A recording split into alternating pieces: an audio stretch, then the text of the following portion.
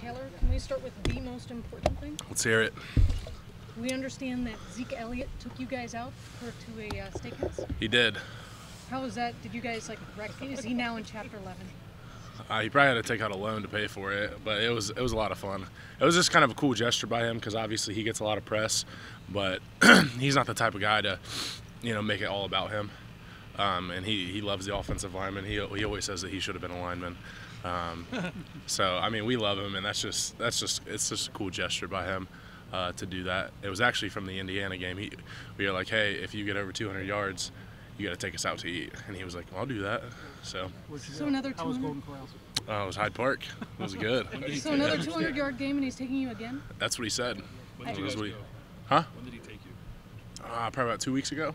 How much lobster mac and cheese did you crush? We did get lobster mac and cheese, and it was great. It was great. Jacoby actually bought the big seafood sampler platter, like the tower appetizer. It was awesome. I assume that you set him straight on the point of him thinking that he should be an offensive lineman? No, he should. I think he should be an offensive lineman. I love him. He loves blocking. So, I mean, you guys see him kill people on blocks. But, no, unfortunately, he has to be a running back. So, we'll deal with it. Taylor, how much, by this point in the year, I'm sure you guys know what you do well as an offense and you want to establish that. But how much does it help if you do have something that can keep the defense guessing, whether it's in their weekly prep getting ready for you guys or on Saturday itself, whether it might be people not knowing what Braxton may or may not do in the offense or a new formation or anything? Does having something new, does that matter, or can you just do sort of what you do best and you're fine? Yes and no to that question. I think, it always is important to just have a little something to just catch them off guard. This past week, there's a couple plays where I was tackle over, and that's just something they hadn't seen. And we actually got him in a really bad situation, but we just missed some blocks, or else it would have been out.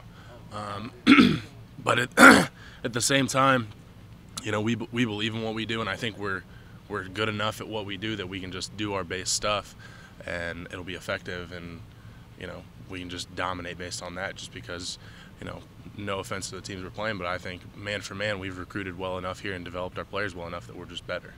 Have y'all run that tackle over this year at all? I don't think so. Yeah, but it's been in the repertoire, or was it just added? I mean, we had it a little bit in camp. I mean, we do have it, but it was something like that we specifically planned for this week. And do you like it? I mean, do you like doing something different like that? I mean, yeah. I mean, technically I'm a tight end, so yeah.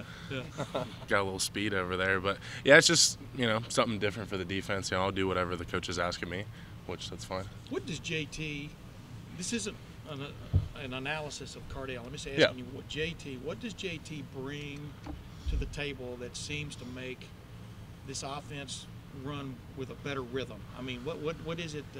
More consistency. What is it that you sense out there when you're playing? I think the big thing is he's a legitimate threat running the ball. He reads the read option very well. He pulls it when he needs to. He gives it when he needs to. And we've seen in the red zone when teams they would just want to take away Zeke, JT scores. He pops. I mean, I think against Rutgers he had over 100 rushing yards or something like that. And that's because people want to take away Zeke, so he's a really effective runner as well. And then, again, not to take anything away from Cardale, but he has an incredibly high football IQ. So he just understands football, what to check to, and then the offense is just faster. Yeah. Coach Meyer said, go ahead, Tim. But like during the game, he's telling you guys things even on the. I mean, he's making checks on the field, right? That are helping you guys and stuff. I mean, how tough was it last week knowing he wasn't going to be there after y'all had gotten some things going? Taylor? I mean, I don't want to say it was tough because, we have had a lot of success in the past with Cardale. Yeah. There's things that he's really good at. There's things that he struggles at. We just had to take more responsibility as an offensive line to make some of the checks for blitzes and things of that nature, which is fine because we have a lot of smart guys on the offensive line. But just a minor adjustment, really. With Fournette only going for minimal yardage last week against Alabama, and Boykin having a tough game. I don't know if you got to watch any of that Oklahoma State TCU game, but having a tough game. This would seem to be a moment where Zeke could make a move Yeah. in the Heisman. I know, you know, you guys don't talk too much about the Heisman, but it is a badge of honor even for an offensive line and stuff. Do you sense that too, that it's a moment in time now for Zeke to step up and you guys to step up? Yeah, I mean, I think he's been incredibly consistent. Obviously, I think it's like 14 100-yard games right now. And that's with people knowing that we're going to run first. So it's not – I mean, Zeke's played great. I think he's been a champion or player of the game almost every single game. So for him to still have that type of production, and I think he's close to 7 yards a carry or something like that, with teams making an effort to take him away primarily, I think he's doing a great job. And, you know, this time last year, you know, we – through the month of September, we just kept improving, and you know, now it's time for us to try to compete for a championship. So I think we'll get back in a rhythm. You know, we have JT back this week, and you know, I just think we'll just keep improving because you know, we got some big games coming up at the end of the year that we really need to perform well in. Coach Meyer said that it will be JT this week, which probably is not a surprise. How important is it to know that early in the week and have clarity of that position? I think, I mean, again, it doesn't change my job much because I'm just going to block whatever's called.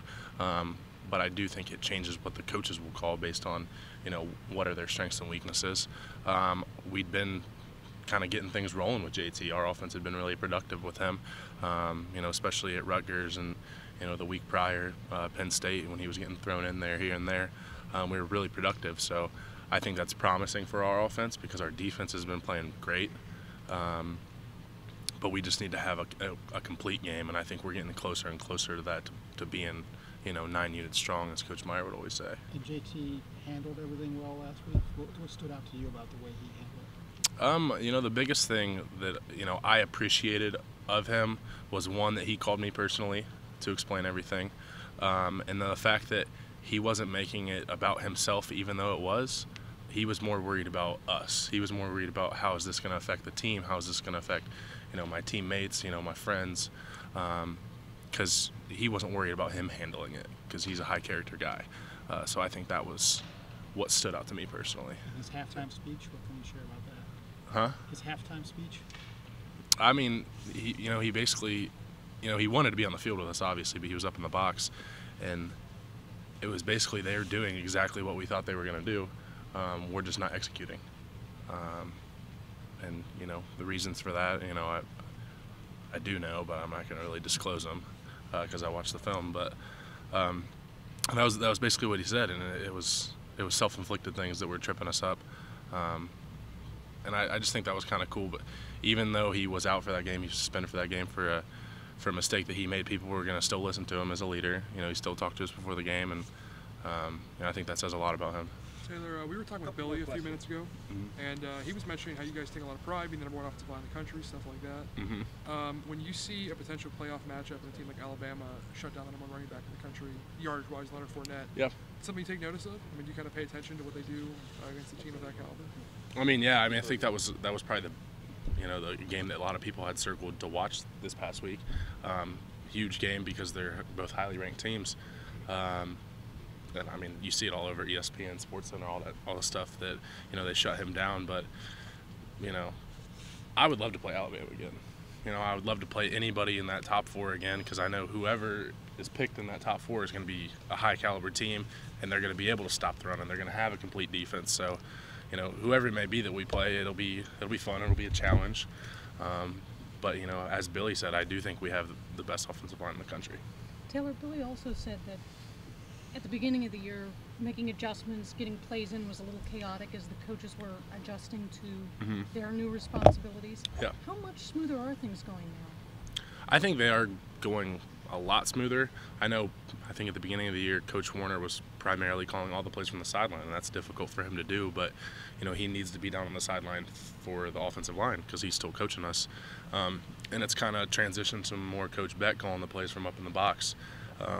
So it's a lot smoother. He can kind of see what's going on. So I think it's just working out the kinks because there was new pieces. You know, even though there wasn't a ton of new pieces maybe on the field, you know, the coaches changed, and you know, it is a new season. You know, we did have 8 months or whatever it may be off from when we last played. So that, you know, there are adjustments. There are things that need to be worked out, and you know, they're getting worked out, and I think we're really, really close. Taylor, when you Last questions. are a senior and a captain like you are, you're trying to do your job every day and get ready to win the next game, but how much of your responsibility is getting the next guy ready for when you're gone? Is that like at the front of your mind? Is that in the back of your mind? How much is that maybe a daily or weekly part of your job? I mean, that's 100% a daily thing of mine, because I think, you know, me being nominated a captain, that kind of signifies that I know how to handle my own business, and I can, you know, get myself ready, and I can execute at a high level on the field. And that's going to be huge for the future, and that's going to be huge. You know, God forbid somebody go down. We need somebody to come in there and play at a high level.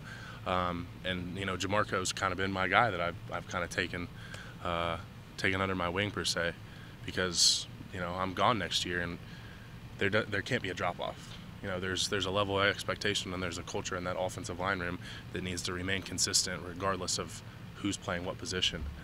So that's huge for me. I watch every rep he does. You know, the little thing he messes up, I'm gonna tell him. You know, not to be mean or anything about it, but I want him to be just as good, if not better, than I am. So, I mean, that's a huge responsibility, not only as a captain of the team, but kind of the older guy in that room.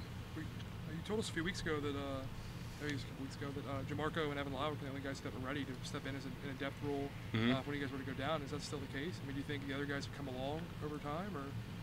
I mean, do I think they can? Yes, but you know, Jamarco would be, you know, the number one guy that would probably go in, and we'd have to flip people around. And you know, again, I hope nobody gets injured, but if another guy, it'd probably be Evan Lau. You know, outside of that, I don't think that a lot of guys are necessarily ready. It's not that they don't have the talent or the ability. They're just not there yet. They just need more development. They need a better understanding of the offense, and they just need to show it in practice. I mean, that's our huge thing. There's no such thing as a gamer. You don't just go in the game and ball out. You're a practicer. You practice good, and then you play good. So once they show it in practice, I mean, I'll have faith in them going in the game.